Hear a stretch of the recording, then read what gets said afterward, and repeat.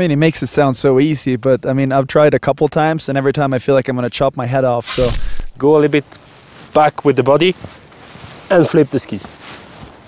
And at the end, you have to catch it. You open the binding.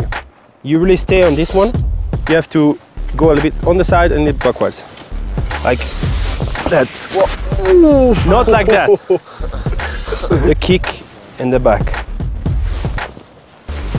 okay, so when I try, I suggest you keep your distance. Like you want to make a salto. You do like hop. You use the speed out of the leg. Yeah. The upper body. Back.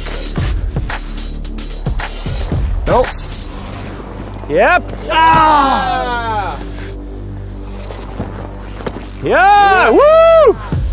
Good job. Really happy about that. Same time. Synchro.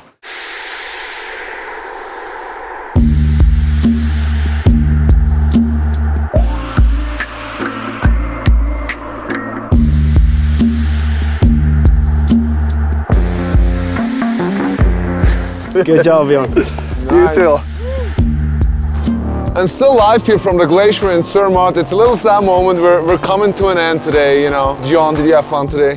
You know, I had a great time. I've seen, the ski flip a bunch of times, but I've never ever understood how to do it without killing myself. And now I think I kind of know how to do it. Are you gonna copy him on your next win? I think I have to win first, and then we'll see. I like the ski from Jon, and I would like to have it for a few runs. Can I have it?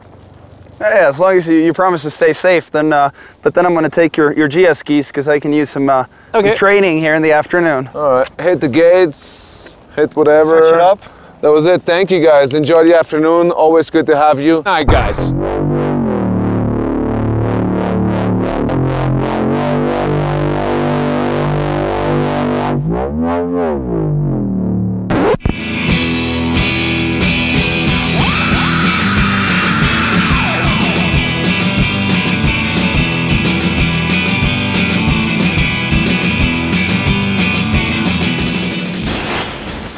Yeah.